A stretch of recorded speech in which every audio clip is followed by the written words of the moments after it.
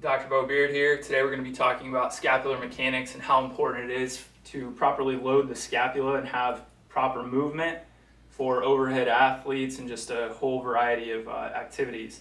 So what we're going to start with is actually one of the screens that we do on our athletes. There's a plethora of other screens that we use, but this is a very easy, important one to pick out a couple things. So I'm going to have lovely Dr. Burdick come help me out with this screen.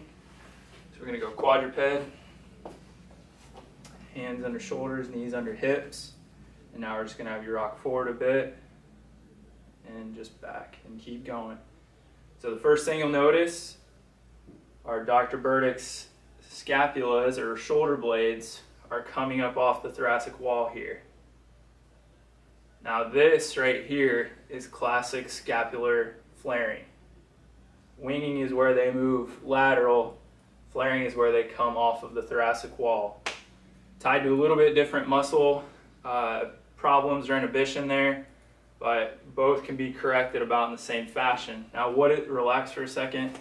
What can this lead to or attribute to? Well, if we take, let's say, a pitcher for example, if a pitcher goes into their arm circle or scap load and they can't put that scapula into a good locked position on the thoracic wall, well, then they're having to counteract that force through the shoulder, elbow, lumbar spine, anywhere else in the body except where it should be coming from the scapulothoracic joint.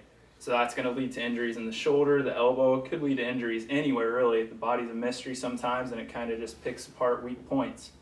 But what we're trying to get at is something as simple as this. It can be screened easily, worked on, and hopefully head out the injury. But if not, it can lead to some big issues. So thanks, Dr. Burdick.